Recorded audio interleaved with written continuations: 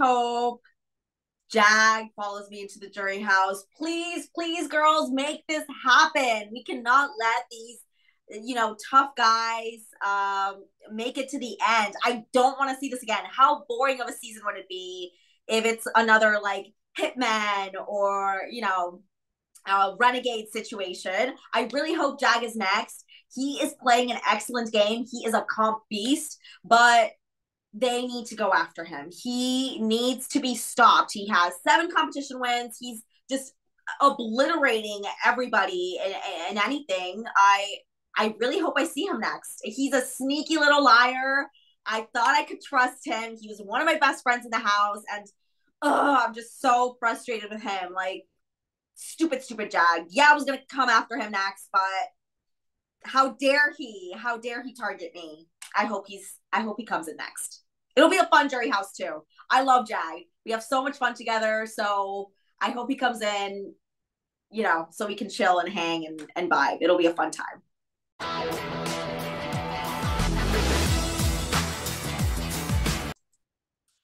Corey is the funniest guy I have ever met. I think our first conversation ever, we were like in a group setting, in the hot tub, and he said, he like quoted like this Avril Lavigne song, and then he was talking about his accent. I thought it was the funniest thing ever. I was hee hawing with him all night.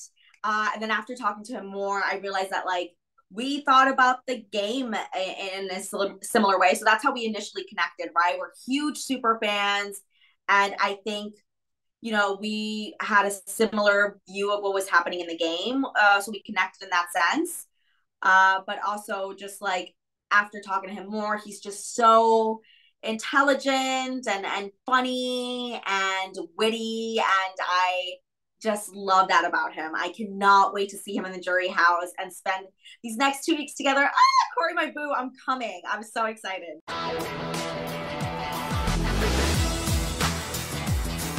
I got a bone to pick with Corey because first off, he had been Mr. Confrontation all fucking season, right?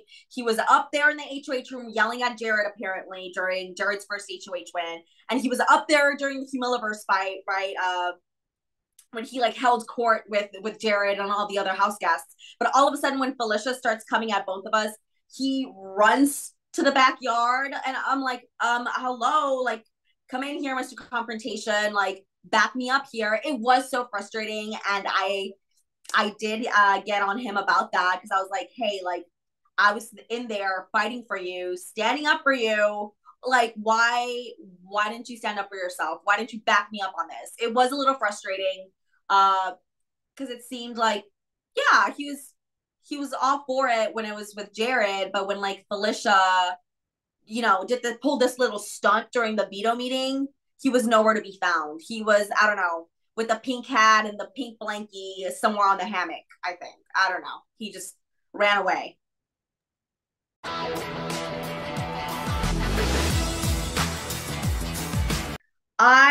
That was the toughest part from the blind side last week. Feeling like it was my responsibility. It was my fault that Corey and I were in that position. But after Corey left, I mean, I've had time to think about it. And no, I don't think it was my fault. I know Matt and Jag were just looking for any excuse to come after me and Corey. And I gave it to them, right? I think they would have possibly done it regardless. I mean, I guess we'll never know, but I don't blame myself anymore. I think it was going to happen eventually. And it was the right thing to do. Like, let's be honest. Me and Corey had been talking about getting rid of Matt and Jag. So it was the right thing to do for them. In terms of Blue, Blue's such a badass. She is so, I love Blue, and we, for some reason, were never able to make it work, which I'm really mad at myself about. Like, if I could do it over again, me and Blue would have, made a final 2 at the beginning and hopefully made it to the end. But I think Blue, I mean, she was willing to, during the first double eviction, the weeks leading up to that, she was all for it. She was for, getting rid of Jared. She didn't tell him anything. about our plan to have him up on the block and evicted. So she's just so brave. I thought, that's something that I said I would have been able to do, but I know how I feel about Corey. I just couldn't. I wouldn't have been able to do what she did, and she lasted 5 weeks, I think, without Jared. I was dying after a week without Corey. I think she is so brave. I think she's such a badass bitch, and she had to do what she had to do. I know she made the same mistake that I did, which was trusting Jag with anything. I don't blame her for telling him. She thought it was the right thing to do. I thought it was the right thing to do to, trust her with information. We all make mistakes, but I think I applaud her for playing so hard. It was great to play with her. I love her.